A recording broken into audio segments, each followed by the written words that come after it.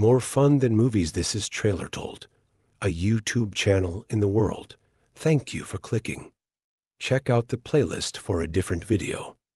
Subscriptions are a big boost.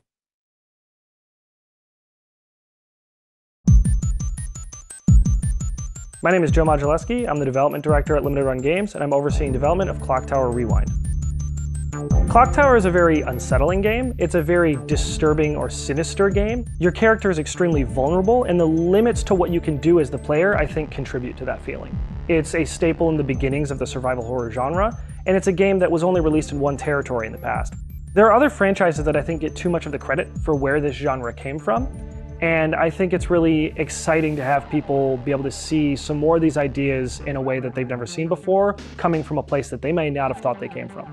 But this game that is so integral to the creation of that genre, or at least the explosion of that genre, has been inaccessible for decades. And for a lot of people that want to go back to the roots and see where a lot of these ideas came from, or where a lot of thematic choices came from, they've had to go through a variety of hoops or less than ideal means to experience something that is really historically important.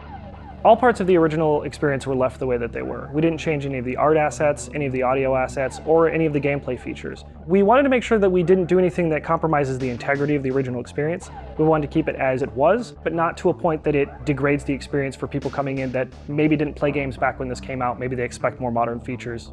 We've added things like saving anywhere and rewind that allows you to reverse small mistakes. And you can also load back to a previous save if you want to go back far enough to address something you might have done to mess up an ending you were trying to get. The localization, I think, is the most important new feature. It makes the game more accessible to a variety of people who never had a chance to play it before. WayForward has added a new animated intro, voice-acted manga cutscenes. So I was sent to Granite Orphanage, the place where I live now. New vocal tracks,